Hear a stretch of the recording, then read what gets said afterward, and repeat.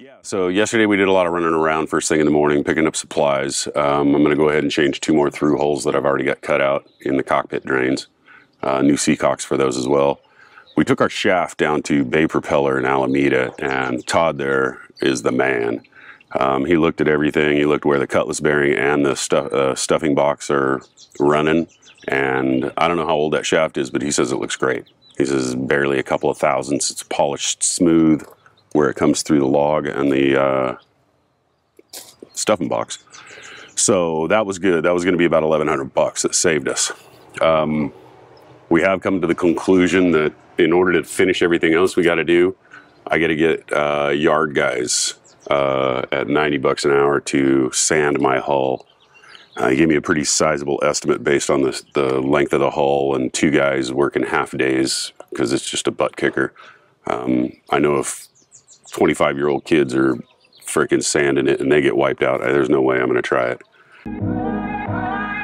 Hey, we're Jeni and Rich, and our stowaway is Twitchell the Marina Cat. We've been documenting the refit of our 1977 Tayona 37 Ramble on for the past several years.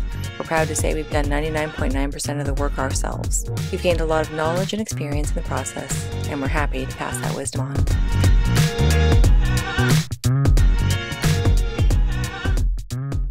So I got to work on the Bobstay and get that thing. Jenny got the chain locker all cleaned out, so it's time to disassemble that assembly right there at the water line and get that fitting off so that I'm going to have the yard guys focus on the through holes that need bevels and glass work, and then the Bobstay, which needs some buildup with glass and fiber as well because of the curvature of the hull, and do some modifications on the bronze Bobstay fitting that we had cast from Port Townsend's foundry 7 years ago. Finally getting that thing installed. So I've got the rig fairly supported, and right now it's on the intermediates and the inner forestay, the Dyneema forestay, and I've got an incredible amount of tension holding those up. The forestay comes down to the bowsprit at right at that windlass plate, so it's taken the pressure off of the bowsprit. I've also got a halyard cranked guitar string tight to the same anchor point on the windlass bracket to keep the headstay tension off of the furling jib. So that thing is wobbling around pretty good too. This backstay is pretty slack. Yeah, I noticed some pop in the blisters. I know that they really shine through when the sun's on the hull, and it seems like the water likes to swell up when the sun gets on it, but as soon as it gets to the cool side of the boat and then the other side warms up, I see blisters. So cracking a couple. I know I'm probably going to have some blister work to do. I don't know if it probably goes all the way to the barrier coat, so we'll have to take those on a case-by-case basis as far as grinding them out and sanding them. But I want the guys to do the lion's share of the removing the bottom paint, probably down to barrier coat. A little good news, things have been sort of rolling for us pretty well from what we found out. I'm really happy about not having to buy an $1,100 prop shaft. And if you're ever in the Bay Area or Northern California and you have to have propeller work and shaft work done, definitely check out Bay Propeller over there with the big Svensson's group. So the money we saved on the prop, we ended up spending it right there at their chandlery, pretty much so. That's where we're at. Like Rich said, I've been working on most of just the dirt in the boat. So the anchor chain locker, I cleaned that out. All the lockers underneath, anything that had like a through hole coming through. There was one that was leaking, they cleaned that up. Did notice that when we took the bed apart, we have a Froli bed system underneath, and the actual base pieces that snap together, trying to unsnap them, a lot of them cracked. So I contacted, I have to get their name, it's Nickel something. They're like a distributor here in the United States for Froli. I just need to buy some of the new bases because ours cracked. And she was just like, this doesn't happen. This is very unusual. How many do you need? And I needed like 37 out of like 60 or something. So, over half. And she emailed me this morning. She says, we're going to ship them to you for free because this isn't supposed to happen. Like these things are supposed to crack. So I don't know why ours cracked. For sure, before we left Al Harbor, we had the Acuva water purification system. And we noticed that sometimes we have the smart faucet with a light on it, and sometimes when you're done filling, the light doesn't go off. So I contacted them for customer support, and then we noticed also underneath it was red. The unit's not supposed to glow red. And so the troubleshooting guide said to unplug it and plug it back in. And we actually just turned the breaker off as well. We've done a couple different things, and it doesn't even power on now. So it's not even red. So I contacted them and said, hey, what do I do from here? Because the manual doesn't say to do anything else. And they just said, fill out this form and we're going to send you a new one. So I've done that. And so that was really good. Good news on two things. I mean, the Froli's really old. I mean, 8 years old or something. I mean, I did not expect them to send us new ones. I thought we'll just buy new pieces. I just didn't want the whole thing because they sell them in kits, and I just, you know, we don't need all of those pieces. So anyway. All right, so this is the Bobstay fitting right here at the waterline, and I noticed, I don't know, it's been a while, but it's been I've been keeping an eye on it, but I noticed it's been separating from the hull right here where there's two bolts holding it on. I know inside there's a wood backer block, but we'll take you inside and we'll take a look at that. All right, so here's the bang up job Jeni did inside cleaning up that chain locker. We got footage of the moldy mess that it was, but it looks like all this, I guess it's bilge coat. I don't know if we coated this locker once or not, but it looks pretty good. So anyway, down here's the two bolts with the backing plate and a wedge-shaped, probably mahogany or teak block. Can't really tell from the backside if it's like taking on water at the water line. It doesn't look like it. So right down here between the Samson posts, on the other side of this bulkhead that the Samson posts are through bolted to is where the bilge drains and the chain locker and everything. So I can't tell if there was any staining before or anything, but we'll take a look at it once I get the Bobstay off. So this is the Bobstay. This is the bronze one that we had cast and it went through the shed fire fairly unscathed. I'm thinking about taking this section off so that it's going to have two holes. It is through bolted from the inside as well in here, so there'll be 3 bolts overall going through it, through that backing plate on the inside block I was showing you earlier. So I'm thinking about lining up this hole, seeing if I can line it up fairly close to the water line where the other hole was. Let me see if I can. It's going to be kind of something like that. So it's really not changing the rig angle that much. It's going to actually shorten the wire and move the pin up to about here.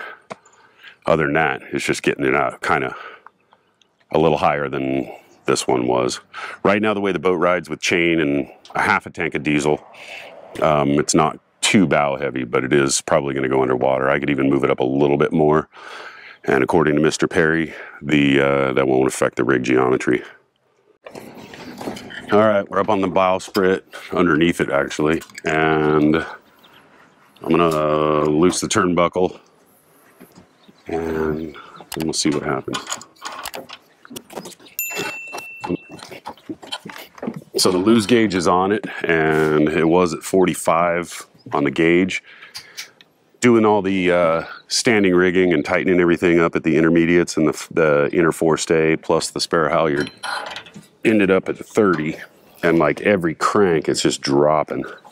So there's a lot of tension on this. It's 3/8 wire, but this turnbuckle makes it up really quick. It's already getting pretty loose. Oh yeah, it's slack. I can pull the pin now.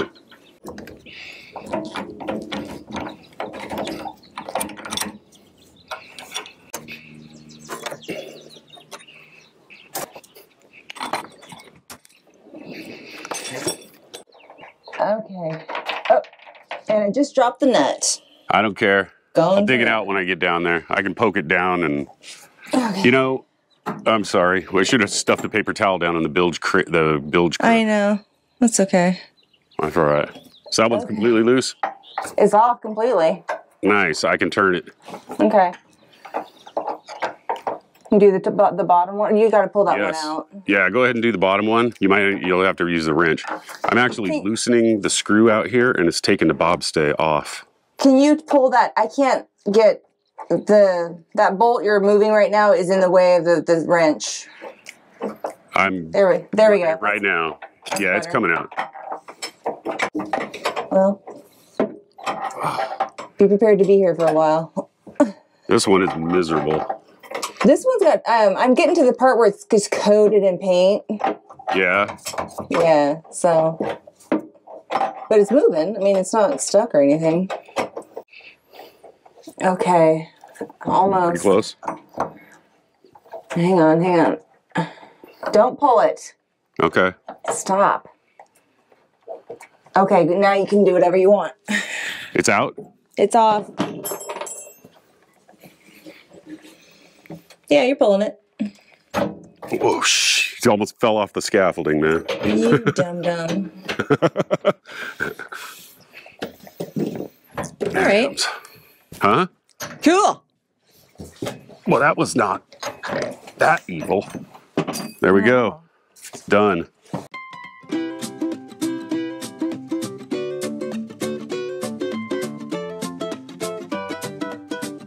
So I need to cut down this Bobstay fitting. We had it made, it had 3 holes. We got, now I'm gonna cut it down so we only have 2. Take it off right here and round off the end, just like this side.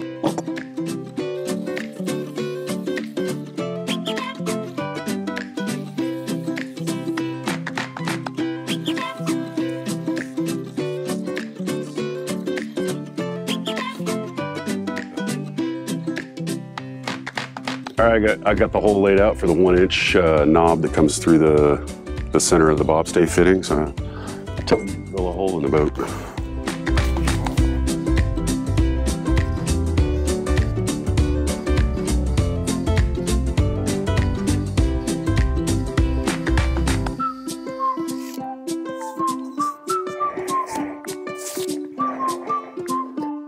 There it is. So you can kind of see the gap and how much work needs to be done on the inside. To be a little bit of feather and fair in there. And grinding away as well.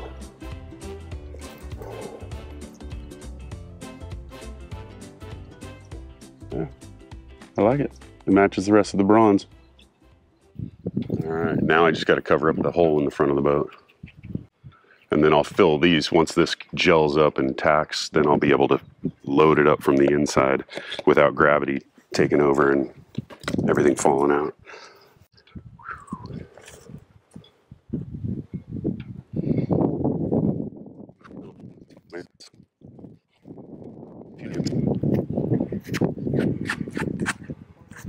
Yeah.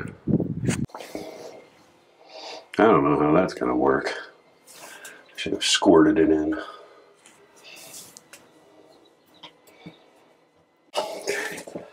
There's a few layers of glass wetted out.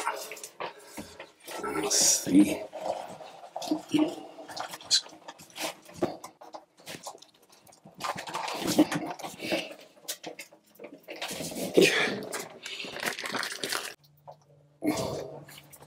So this I'm gonna have to build up into a wedge similar to that block that was holding the Bobstay on originally, the old Bobstay. But I need to do some bracing here just to get these holes filled in. And then I'll drill this 1/2-inch hole out again once I get this thing built up to about 1.5 inches wide, filling in this this triangular wedge-shaped gap. Biggest thing was sealing off the holes that are right at the water line.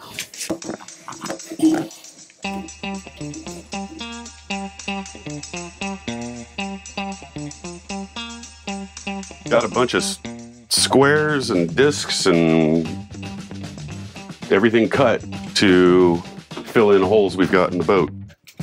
So one thing I've noticed about this medium hardener is that it gels really fast. So I got a couple of through holes I need to work on here. Let's see how well this brilliant idea works. Let me try this one first.